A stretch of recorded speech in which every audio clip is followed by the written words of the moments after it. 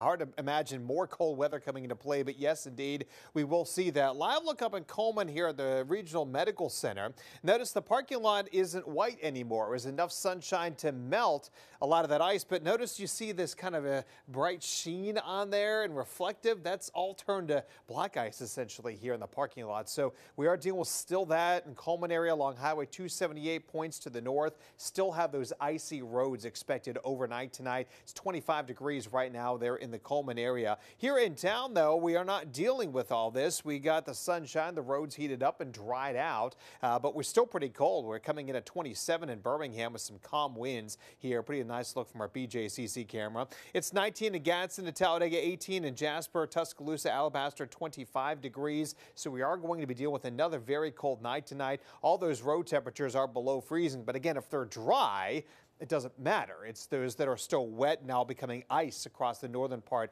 of the state we have to watch out for. Now, temperatures actually will bottom out around 3 o'clock in the morning here, and as these southerly winds come back into play, it's going to allow those temperatures to rise throughout the morning. So it'll be very cold out there to start off the morning. We are expecting another hard freeze tonight in the middle of the night for everybody. Temperatures ranging from about 10 to 20 degrees, as you can see here, 22 Birmingham, 20 Alabaster to Clanton, 15 Jasper, Asheville, 16, 15 up in the Gadsden area. So another cold one out there. Fortunately, no wind to speak of, so no wind chill. But remember the 4 Ps. Protect people, check on our neighbors, especially make sure they have the heat. Keep all those pets inside. This is pipe bursting, so open those cabinets and drip your faucets again. And plants, of course, if they're not inside by now, they're not really alive, right?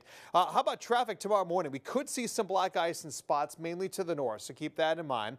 Roads that stayed in the shade actually will be wet and icy again tomorrow morning, so we have to watch out for that. Maybe a few bridges, North Alabama as well, and that's where the greatest travel issues will be for tomorrow. Right now we have a few high clouds coming into the area, and that's all part of our next system. One Arctic air mass is leaving us here, but here comes our next system out in the plain states. This is going to continue to move through, tap into some of those southerly winds and grab some rain with this, and then behind it another blast or some Arctic air will arrive as we get to the weekend. But tomorrow we're looking at 40% chance of mainly rain. I'll explain what that means in a minute.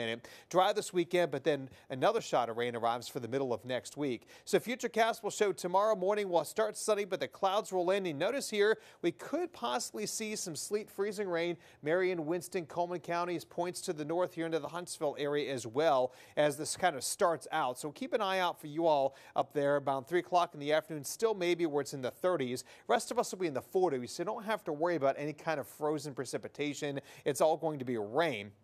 And by the time the rain really gets out of here, by the time these temperatures really start to drop here, this is 11 o'clock Thursday. Here comes that front, and then into Friday morning, may see some sunshine initially. A few more clouds roll in, but it'll be dry at this point and pretty windy, so hopefully it dries out much of the roads. Could again see some slick spots up here, Hamilton, Double Springs, Coleman. Again, 278 points to the north. We'll have to watch out for that. With some peaks of sun by Friday afternoon, temperatures will be in the 30s, but you need to be weather aware as we get to the weekend because another shot of Arctic air comes in. Lows around 10 to 15 degrees, wind chills 5 to 10, more pipe bursting temperatures. How about Saturday morning? We're talking 10 to 17 degrees for the morning lows there, and then the wind chill will be in the single digits on Saturday morning. And we do rebound to about 29 in the afternoon, so not much of a warm up at all, stays below freezing. It does get a little bit warmer as we head into Sunday, and that warming trend is actually going to continue into next week. So again, there's that front falling temperatures Friday, teens for lows, 29 on Saturday.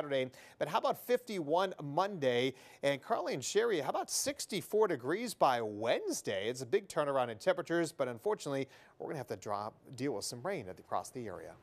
All right.